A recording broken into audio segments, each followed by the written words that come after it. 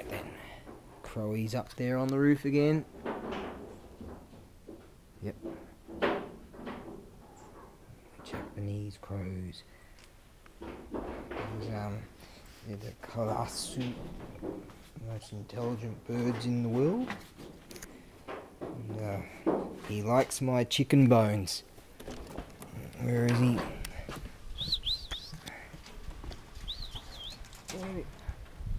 Yep, let's go and see where he is. Yep. Hey, Crowy. He's gone. He likes coming over. There he is up there. There's some of his mates. There's another one of his mates coming over. Okay. Yeah. Right. Now this particular piece here, bought at an auction. You'll find, let's see now, there's a bolt in the back of it that was in a bad way, and the thread was all stuffed there, and so I cut and shut another one, and I've been doing all that, and also I've been using that and that. There's this sort of chalk stuff, I'll show you in a second. Right. I sort of scraped off a fair bit of this chalk stuff, and I presume that's in the process of when they cast it or whatever. That's all this sort of chalk stuff. There's a few bits and pieces still here and there. But it comes off, and so you can sort of clean that up as you go, kind of thing. Because this thing here is bronze. Got the magnet on it, and I found that, yeah, this thing is bronze. Now, the base itself had I put another bolt in the thing. Put that down like that. Place another bolt in there, and you'll find. So I figured, oh, this didn't seat, but it's not the case. It actually does seat in 3 positions. You'll be able to see it a bit easier like this. So it sits beautifully, and you'll find that this is my feeler gauge. You'll find that it seats in three different positions, and it seats in there. So it doesn't matter that it's got like a millimeter there on the face of it, because it's not all totally flush, but that's the way that made it, so it's fine. It's actually perfect. So yeah, I threw another bolt in there. That's actually inside there. They've got a brass plate, and so what I plan to do, I have to separate this.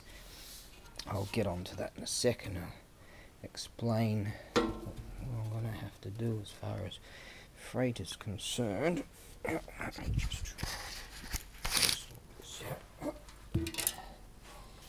Right, in here you've got a hollow, and then you've got a brass plate that goes in there. This is bronze, but you've got a brass plate that goes in there, a thread hole. And what you want to do, so you can see where it meets up, right there, you see. So you don't want to try and get that flush. You don't want to put too much force on the bolt itself, because it's just brass plate with a thread. So you could strip the plate itself. You just want to lock it up, and it'll be fine. Okay, let's get it back to. Oh, and here, this thing here, I didn't know who this was. I had to look it up. This is this is French.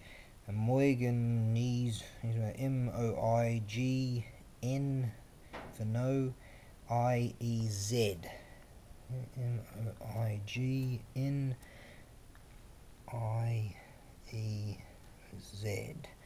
Apparently this bloke was a sculptor, some famous sculptor in France land. Now, this is a marble base. this is all bronze. It's just really awesome. I know nothing of it though. I just had a brief look and try to figure out what's going on here, because we wondered when I bought this at an auction house and put my hand up for it thinking, is this Japanese? I'm like, nah, it can't be, you know, but it just looks cool, so I figured I'd try and buy it. Now the issue here, size is it's way too big. Even in separating these, it's just way too big for sea freight or cell economy air. It's because of our size restrictions, and therefore it's what I'm gonna have to do. I've been trying to work it out. What the plan is to send the actual base itself via sea mail, and that'd be 6 weeks to 3 months. Now, this is all in order to just reduce costs. Now, the main portion, what I'm going to do is this will have to go via fast air. So all in all, it's going to cost about $300 US just to send the thing. You know, that's expensive, but that's just the only option. That's just the only option I can figure out. That's all.